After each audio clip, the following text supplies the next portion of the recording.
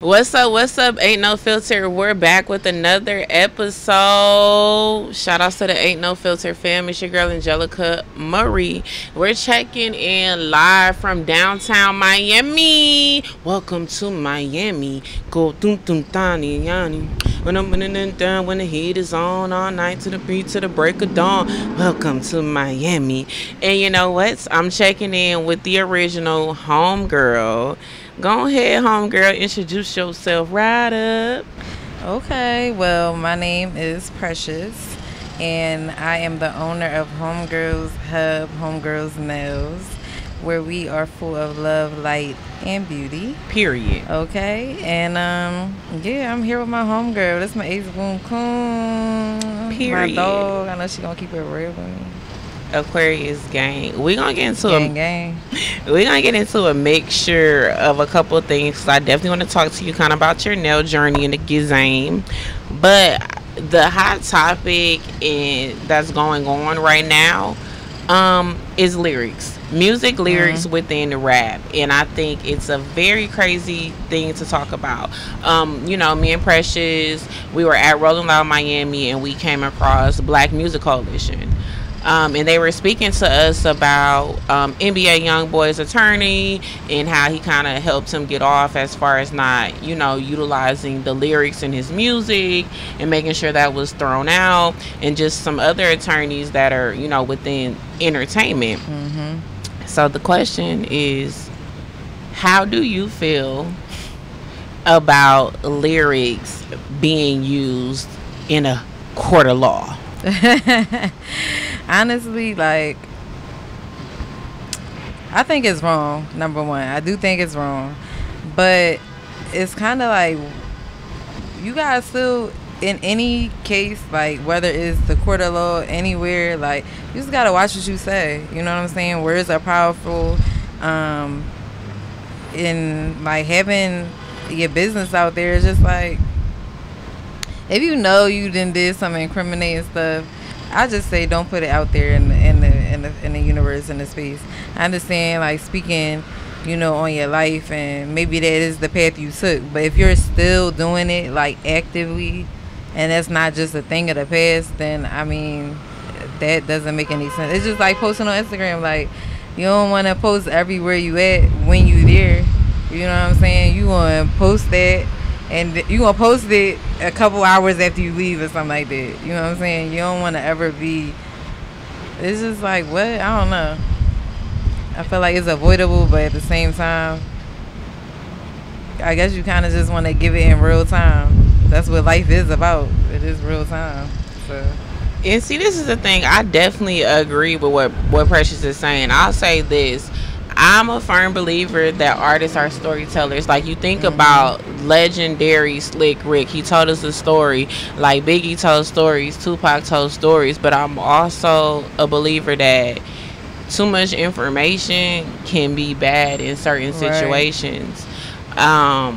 And we see it all the time. This is not something new. I know a lot of people are talking about free YSL and Gunna and just all of these other individuals who are experiencing things due to the music that they make. But if you really think back to it, 1996 with Tupac, you had Dolores Tucker, and you had the whole anti-rap campaign, and it was basically stating it was two songs in particular that were being held in malicious way. Dolores Tucker was talking about Wonder Why They Call You B, and then also How Do You Want It. It was some statements of getting the gist of it, not verbatim, that she felt as though it was affecting her sex life with her husband, all of these things. And I was just kind of Girl. I felt like that was weird. How do you want it? I know that's how do you want it. Yeah, I would thought that would kind of get it bumping. Girl, she was saying she was probably thinking of Tupac. She couldn't focus on her man. Oh my God! All it was in her mind was, how do you want it? How does it feel? And the crazy thing about it is, I could believe it. You know what I'm saying? I felt like that's distracting me. seducing song. I don't feel like that's a, you know. And then even Wonder Why They Call You B, he does mention Dolores Tucker in the song because, you know, if you look back at old things for those, you know, 1996 is starting to get up there in years, baby. That was about 26, 25 years ago. Man, people start saying you was born in the 1900s. That's how you know. Oh, child, baby. That's how you know. Baby. We're knocking on some doors there. Baby.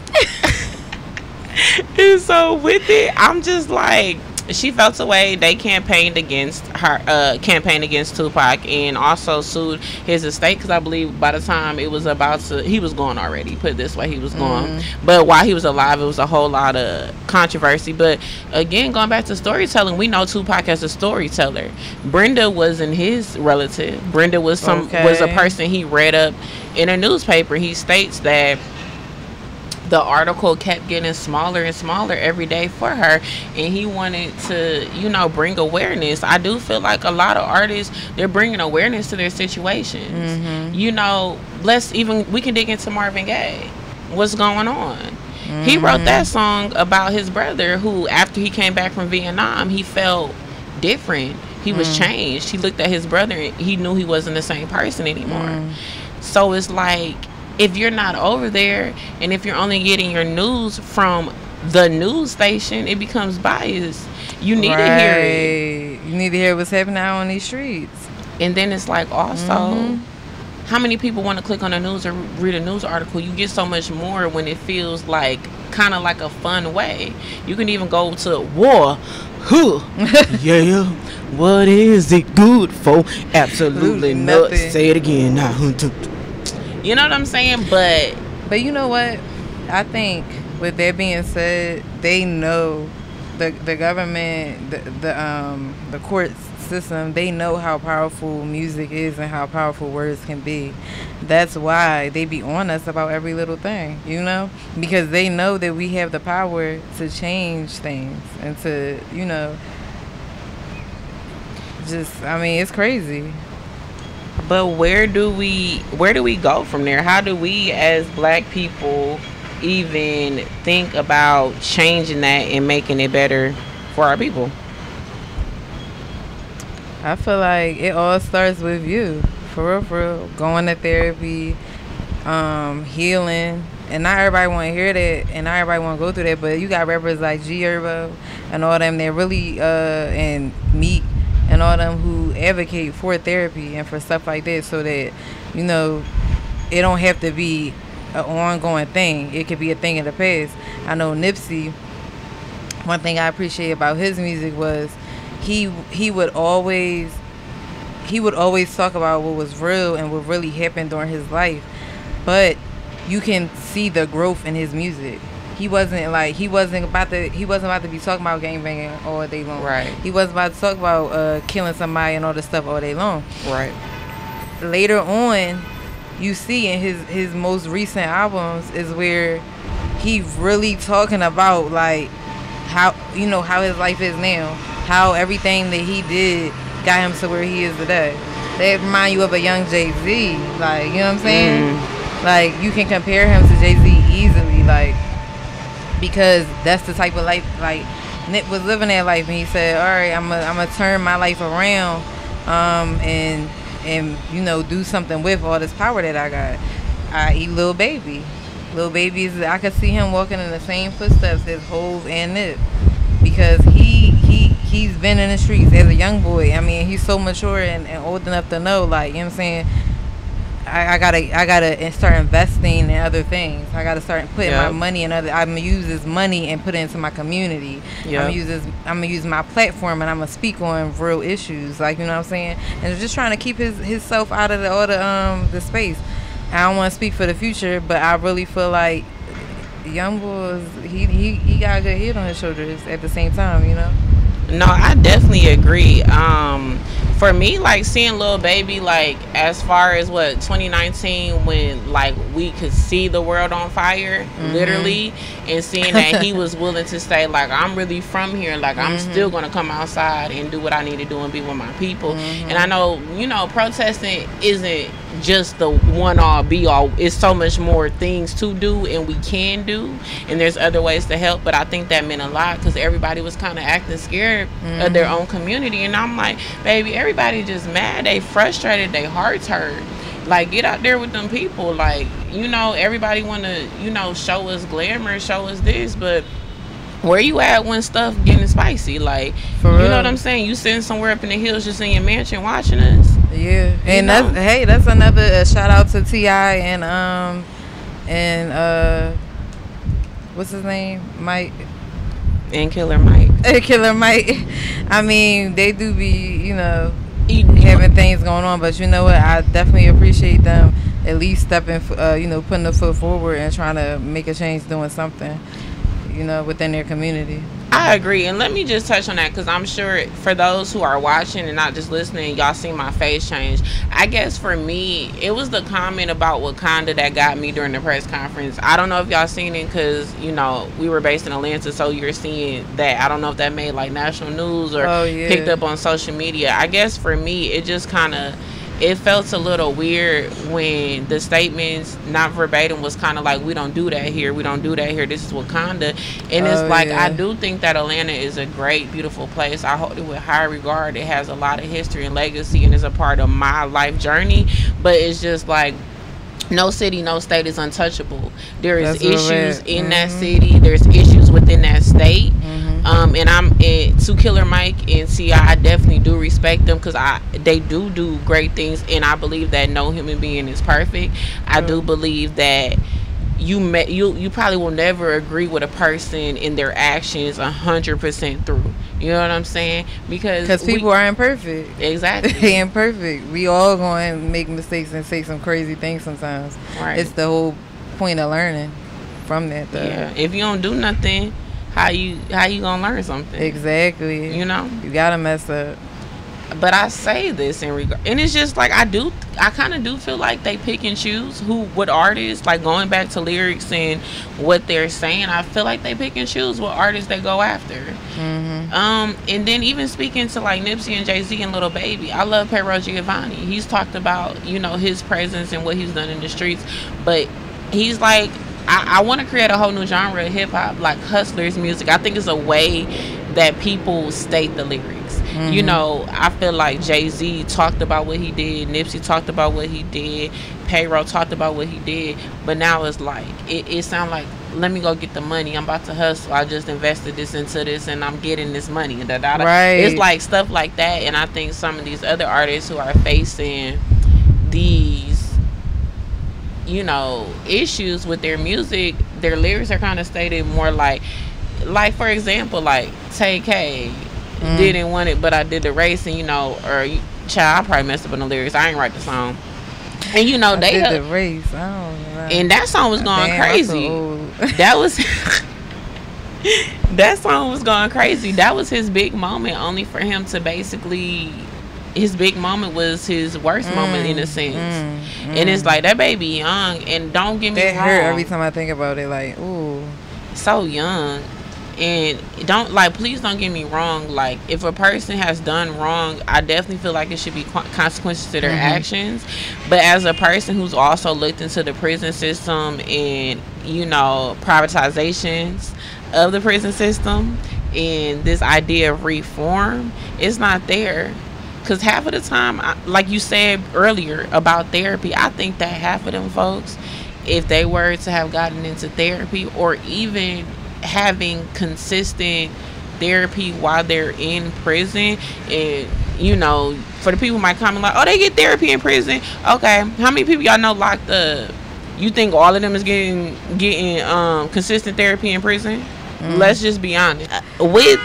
So as far as like the newest people that's experiencing this lyric situation, we got Gunna, we got the whole YSL, and all of that going on, and they talking about more indictments to come. Like, where do you stand with it? Because some of the songs that's been coming up in the articles was kind of like, let me see if I can find. I guess it's saying I killed so and so, and not their names, but I killed his man in front of his mama.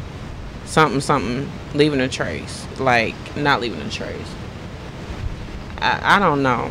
And that's the thing. I'm a firm believer in storytelling. So if a person has done certain things to people, I don't think it's cool. I don't think it's right. But my issue with it is, where do you move forward with it? Where do you go? But also, why you want to put that out there though? Like, that's so crazy to me. And I believe in I get you could do that. Like, if that's how you feel like talking, but why you want to put that on the record? But freedom of speech. Kills. I feel like that still falls underneath freedom of speech. It do, speech. but it's just like, oh my God. But like, what? For what? For what? For what? That's such a, like... Where do you go from there? I mean, I definitely feel like... It's like you could relate to stuff. Well, I can't relate to that. I don't need y'all start using podcasts and court cases and stuff. I can't relate to that killing and stuff. But like, even going back to G Herbo and him naming the project PTSD, him starting his organization, him openly, freely talking about, I'm in therapy, I'm trying to get better, I've had these many friends get killed, I needed to like get myself right. And you know, he's bringing kids into the world. I feel like that's the other thing. You're bringing kids into this world. You have to figure out where things come from. I'm not a psychologist, I'm not a therapist, but how do you move forward? Especially it really makes a difference when at first it was poverty. You know what I'm saying? It was me not being able to have what I wanted. It's me wanting more for myself. And that's why you would probably do the things that you would do at certain times. I mean, as anybody, right? Mm-hmm. But then you get money, so then you looking at them like, what is you doing? Why are you doing that? Why is you out here in the streets like that when you don't even have to be out here? And that's exactly why I feel like for you in the field. For you to still want to be in the field after you done got your millions, I think it needs to be therapy. Like, yeah, it needs to be therapy at this point, because what is the reason? And don't get me wrong, I feel like, oh yeah, go outside, still kick it with your people, that's cool or whatever, but you're literally like you going with them to hit a lick. And we're not saying that Gunna or YSL or any of them was out here going to hit a lick. We don't know what they was doing, but we know other people, we've heard other situations where people are 1 foot in, 1 foot out. Baby, you gotta be, you gotta pick a side at some point. And I think that's really sad. But I mean, I feel like Tupac was real. Like, storytelling can be truthful. When Tupac said the world ain't ready to see a black president, I fully agree with that. We got a black president, the world was not ready. And then you saw what happened after that black president went bye-bye. And then they got a war on drugs so the police can bother me. But I ain't never did a crime I ain't have to do. And people say, you don't have to... It's different. Things are different. People selling drugs is different. And I know people like, I work at McDonald's before I do something illegal. That's fine. I get it. But a person who can't go, baby, I couldn't get hired at McDonald's. So I just want to put that out there.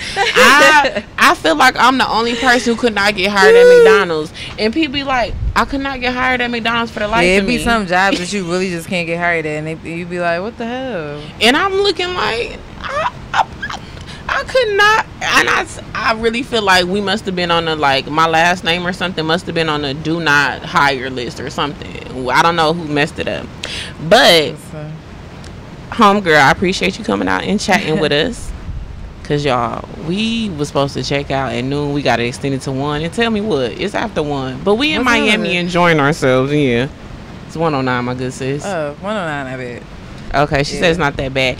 But on Ain't No Filter, before we leave, I always ask for our guests to share a piece of advice, anything that you want to tell the world. It doesn't have to relate to music or our topics, just what you want to tell. But before I say that, did you have any other final words that you might have wanted to add? There's a lot going on, child. I'm waiting for my friend, and it's a lot going on. That's why I keep looking at my phone. I can't tell if y'all can see it. Nobody's actually behind the camera, so we just gonna pray. Yeah, some final words. Believe in yourself. Believe in yourself. Believe in yourself. Amen. Okay, I feel like that's where everything starts at. Believing in yourself, knowing that you got it, knowing God got you. Amen. Consistency. Amen. And having good people around you. Period. Good, honest people. That's not gonna be no yes man. But they got good hearts at the same time. So surrounding yourself with good energy. No, I completely agree. Yes. I'm all for what my girl Precious said. I guess also for me, the piece of advice that I would have is that it's a lot of things I can say. And I just want to say, make memories. I think that we go through life and we get upset, and that's realistic. I get upset too. I think just make memories, enjoy that. Like, you may never get to have that person again, you may never have that experience again. So make memories, enjoy it, try to find some type of happiness within it. A lot of the stuff we get frustrated and we end up yelling about it, and we just so mad, baby, it don't be mattering. It really don't Mattering. It don't. It don't. It really don't. There's so many other things going on, and it's like, I know sometimes it's hard to say, like, just be grateful that you woke up today, grateful that you was able to breathe, and grateful you are God. Even though, you know, that's annoying sometimes when people say it, it's like, it's true. Like, it could be a lot worse. Okay. But that was another episode of Ain't No Filter. Thank you guys for tuning in. So whether or not you listen with your ears, you watch with your eyes, or you listen in your head, thank you. I appreciate all the support. It's your girl Angelica Marie, and we checking out with Precious. We out. Hey.